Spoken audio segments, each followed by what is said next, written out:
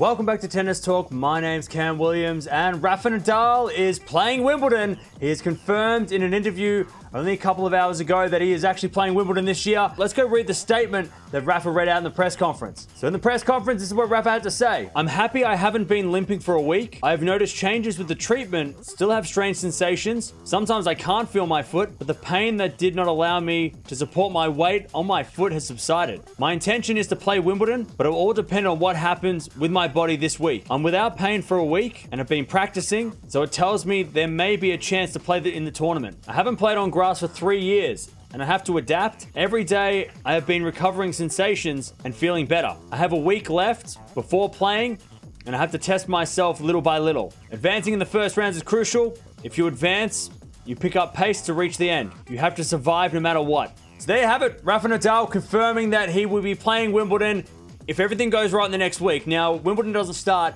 until next Monday, so there is a lot of time between now and then. Hopefully Rafa's feeling okay. He looks good on the practice court though. There's been a lot of footage out there going around on Twitter of him practicing in Mallorca, getting the foot right, getting some practice under his belt on the grass. It's good news though. Rafa going for the calendar slam. He is trying his best to play Wimbledon, and he'll be there as long as nothing happens over the next week. He also announced that he's being a father, but we already knew that from a couple of days ago. But let me know down in the comments below, how far can Rafa go? Now that he's playing, now that he's confirmed, if he does make it through the next week, how far is he going to go? Is he going to win the whole thing?